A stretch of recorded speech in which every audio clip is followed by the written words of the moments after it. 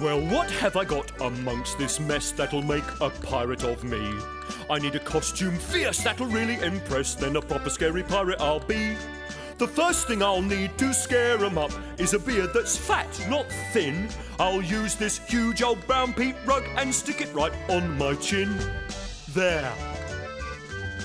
Well, shiver me timbers and a yo-ho-ho and a bottle of Hoobs fizz. There's no scary pirate on the 7 scary seas as scary as Pirate Groove is. Ha ha! A pirate's hat'll make me fierce indeed. That'll fill them all with dread. This feathered peat one's what I need. I'll stick that on my head. Lovely.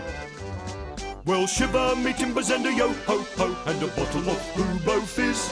There's no scary pirate on the 7 scary seas as scary as Pirate Groove is. Ha ha! Now all that's left to complete my look is a bird right by my ear. A parrot if I were to do it by the book, but I'll make do with this thing here. You see? Perfect. Well, shiver me timbers and a yo-ho-ho and a bottle of Hoobs fizz. There's no scary pirate on the 7 scary seas as scary as Pirate Groove is. Ha ha!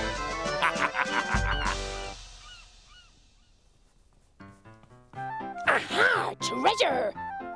And Pirate Tula will take it yet again. Ha! Oh, no, she won't. This treasure belongs to Pirate Groove, the scariest pirate on the 7 seas. No, but Pirate Ivor will.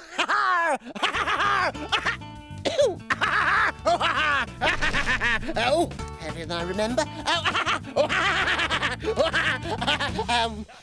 That'll do. How hooby groovy was that?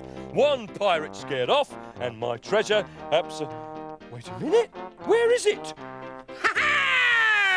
I took it, Groove, while he was scaring Tula away. Oh, hooby bother.